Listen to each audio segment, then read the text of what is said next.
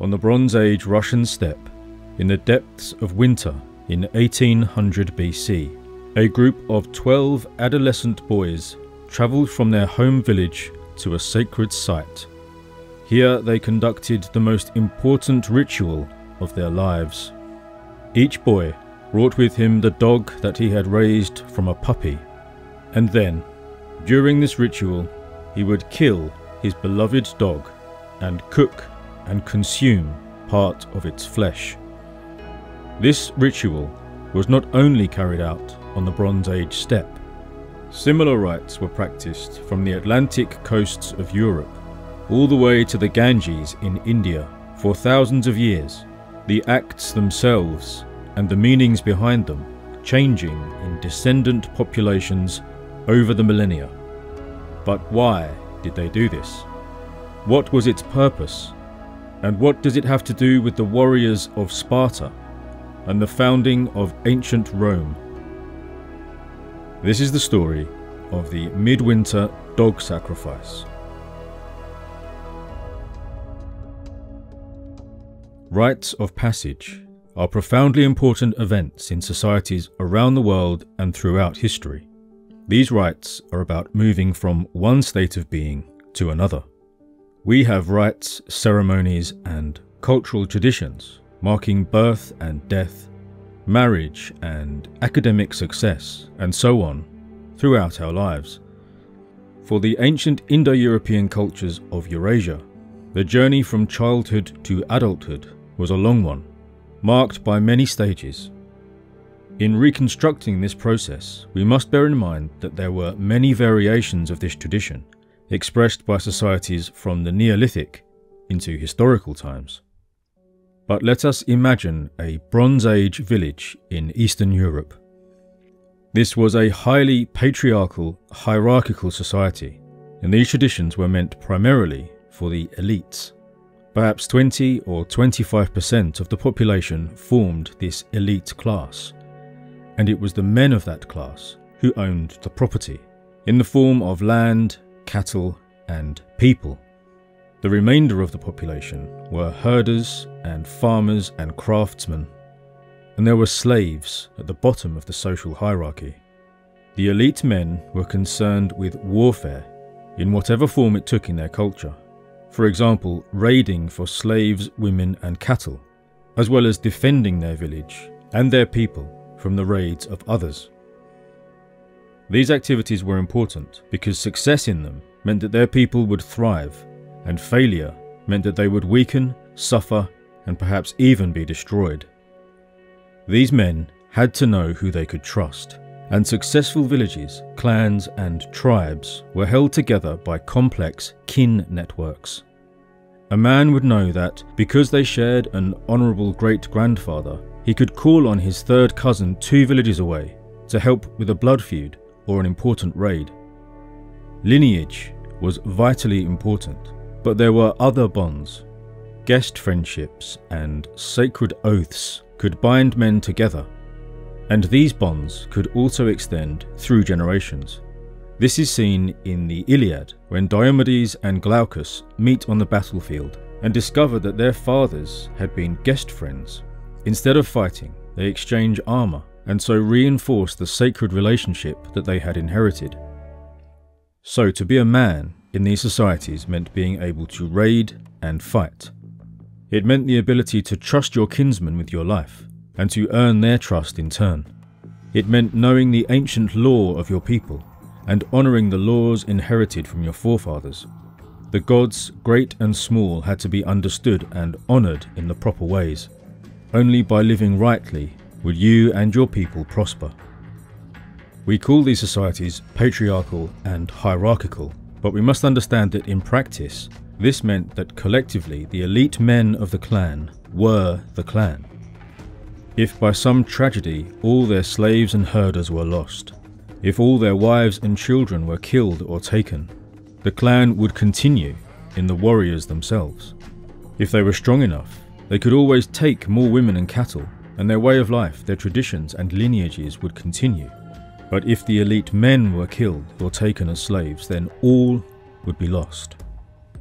And likewise, if their traditions were not rigidly imposed, generation after generation, then the effect would be the same. And so, in the long transition from boyhood to manhood, the rites of passage were meant to instill the knowledge, skills and virtues necessary to perpetuate their people. These boys would become the custodians of tradition, and nothing was more important than this. So what would this process involve then? Well, a young boy might spend his early years around his mother and the other women and children, playing, learning and helping with household tasks. The ages vary, but around the age of 7, he would undergo his first rite in the transition from childhood to adulthood, being physically removed from the domestic setting to learn the practices of his father and uncles and other kinsmen. Perhaps he would begin to learn tracking, hunting and trapping. Perhaps he would accompany his father on trading journeys to other villages. His martial training might begin, learning first of all how to carry and maintain the weapons of the warriors. And he would spend time in the company of older boys and men, hearing tales of heroism, cunning and battle, in the form of boasting, song and poetry. As a child, he would have seen his mother and the other women making offerings to the goddesses of the hearth, the home and the womb. But now he was amongst the men. He would learn about other gods and the proper ways to appease them. There were many stages throughout this time as the boy grew and reached puberty, but eventually, when the boy was about 14 to 18 years old, he would be ready for the final break with childhood. The boy would have to die so that the man could be born. But between these two states, he would be transformed into a wild animal. At the appropriate time of year, usually midwinter, a group of boys would leave the village, the homestead or the mobile camp that was their normal domestic setting and travel to a special place to conduct the ritual. A special valley or grove of trees, the mouth of a cave, or simply a ritual circle marked out on the endless grasslands. Proceedings would be led by the appropriate adult men. Perhaps it would be the chief and his men in some cultures, or the priests in others, or experienced warriors, or ritual specialists whose role it was to lead and guide these rites. How many boys would take part in the rite would depend on the size of the clan or tribe, but there were also special sacred numbers, especially multiples of 3, most commonly 9 and 12. The rites may have lasted for one day or multiple days. The boys would have demonstrated their physical strength and endurance through ecstatic weapon dances, and demonstrated their knowledge and wisdom through performing songs or reciting poetry, or recalling the famous names and heroic deeds of their mighty ancestors. They may have consumed sacred, mind-altering substances like mead or fermented mare's milk, later on perhaps beer or wine, possibly cannabis, psilocybin mushrooms, poppy seeds, ephedra, or some special combinations of these. Prolonged ritual dancing, drumming and chanting might have helped create altered mental states, again separating the participants from the ordinary world. By this time, it is likely they had been stripped of their belongings and their clothing. Their skin was painted white with chalk, or black with charcoal, masking their ordinary human form. And then we come to the moment of transformation. The participants would be symbolically transformed from their juvenile human state into an animal. One wolf or dog, or perhaps many of them, would be slaughtered, and the animal would be butchered, cooked, and consumed by the youths. Breaking the taboo of eating an animal that was not normally consumed was another inversion of the normal way of life. And through consuming the flesh in this ritualistic manner, they would take on the attributes of these animals. They became wild beasts, no longer subject to the laws of men, no longer bound to the laws of their people. They would swear their sacred oaths to the leader of their band and to the only god that now ruled over them, the god of the warband. In the Proto-Indo-European language of the late Neolithic steppes, these warbands were called the koryos.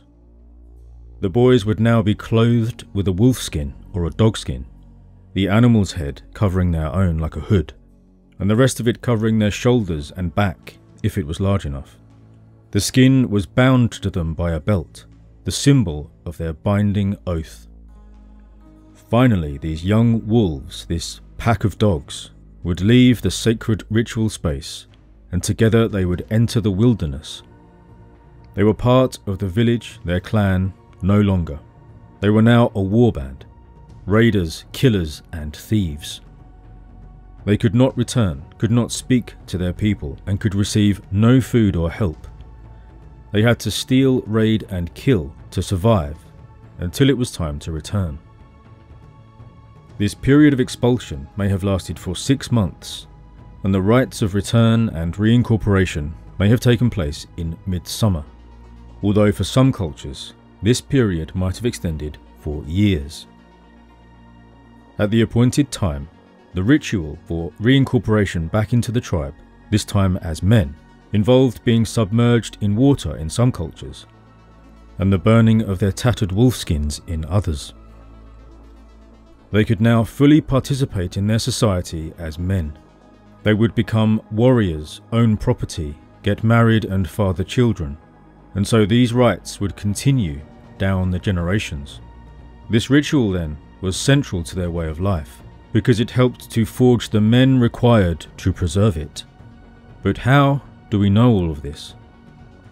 These secretive practices were carried out largely by illiterate people who wrote none of this down, and yet there are clues to be found in the mythology, cultural practices and languages of later, descendant cultures. A familiar historical example emerging from the koryos tradition is the Spartan institution of the agoge, the rigorous process by which aristocratic boys from the age of 7 learned to become Spartan warriors. And it is recorded that young Spartan males sacrificed a dog or dogs to Angyalios, an archaic god of war mentioned in the Iliad and in a Mycenaean Linear B tablet, as they entered the age group of Aphibos at around 17 years old. However, details of the ceremony are not preserved. And then there is the Roman ritual known as Lupercalia, the wolf festival. This was described by Cicero as the oldest Roman ritual, inherited from an ancient period before civilization.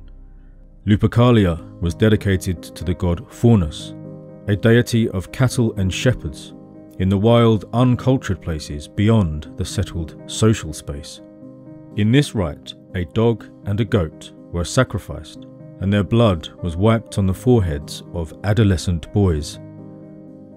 They consumed a feast and then ran naked around the base of the Palatine Hill, following the ancient border of the city, the liminal space between law and wildness. And of course this was bound up with the founding myth of Rome itself. The Lupercal cave, where the run began, was where Romulus and Remus were suckled by a she-wolf after being conceived by the god Mars and cast out into the wild by their elite family. When grown, these brothers recruited landless, unmarried, wandering young males to become Rome's first citizens, and they procured wives for themselves by taking them in a raid from the Sabine tribe. It is no coincidence that so many founding heroes of Indo-European cultures are associated with wolves and dogs, and several Germanic clan names are formed on the base of the words wolf and dog. Countless settlements and lineages across Eurasia were begun by these youthful warrior bands, while they were clad in wolf and dogskin cloaks, transformed into these animals at their initiation rite. But although there is an abundance of historical and linguistic evidence from Irish, Germanic, Italian, Greek, Iranian and Indian cultures. These kinds of momentary rites, carried out in special places away from settlements, are practically impossible to find archaeologically. However, there is one site in Russia that provides hard evidence to support the conclusions of the folklorists, mythologists, historians and linguists about the midwinter dog sacrifice. The Shrubnaya culture, also called the Timber Grave culture, is a Bronze Age archaeological culture of Eastern Europe, occupying the steppes north of the Black Sea and the Caspian, between about 1900 BC and 1450 BC. This is very roughly contemporary with the early Mycenaean period in Greece. And there is one Shrubnaya settlement at Krasnosamarskoye, which was occupied for a few decades sometime between 1900 and 1700 BC. This settlement is not a normal Shrubnaya village. The settlement was founded beside a line of 3 large burial mounds that were 1,000 years old by that time. The site itself clearly had ritual importance due to this proximity, and the settlement had only one household, which was not a sustainable way of life unless it was occupied by ritual specialists supported by the communities around it. And it's this site that provides archaeological evidence for the midwinter dog sacrifice, in the form of the enormous number of dog bones found here. Just to be clear, dogs are not normally eaten in Indo-European cultures, and there is usually a taboo against it. The dogs at this site, however, were roasted before being chopped into small pieces.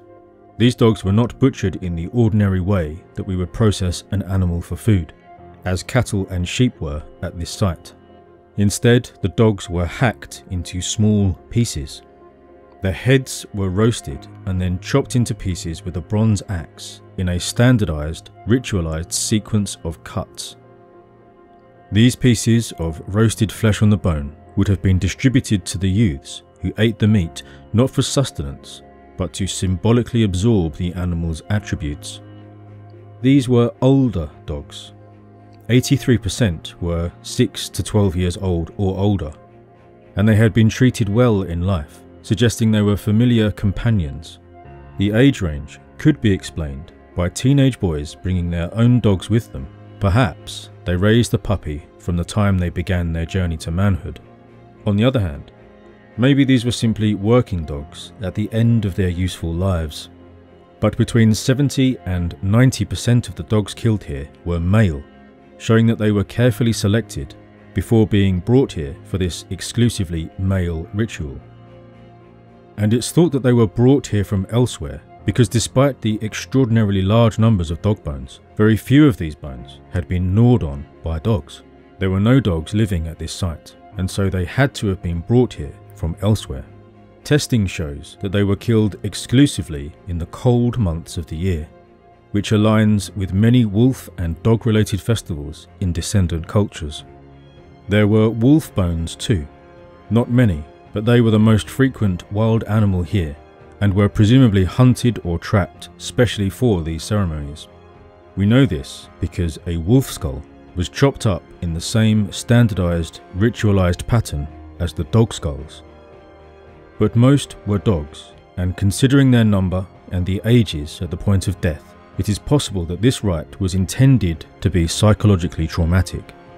To kill an old, familiar dog, your own dog, raised from a puppy even, would be an emotionally significant kill. To be men in these societies meant being willing and able to kill other men, the enemies of your people. So amongst many other things, the midwinter dog sacrifice, almost certainly carried out here at Krasnosamarskoye, and right across Eurasia for thousands of years, prepared the young participants for their futures as killers of men. There is more to say about the traditions of the Indo-European koryos warband. For one thing, there are other sites in Europe that might be related to this initiation. We must also talk about the special role of the leader of the warband and how he was chosen, and the sacred time of the year set aside for the warband, and the nature of the god of the warband, and so on. So please subscribe to the channel if you'd like to see videos on these topics in future. Thank you to my patrons for supporting the channel. If you enjoy my videos, please consider joining us on Patreon and accessing the exclusive content there. Now, please watch this video on Berserker warriors and their origins in the ancient Koryos tradition. Thank you for watching.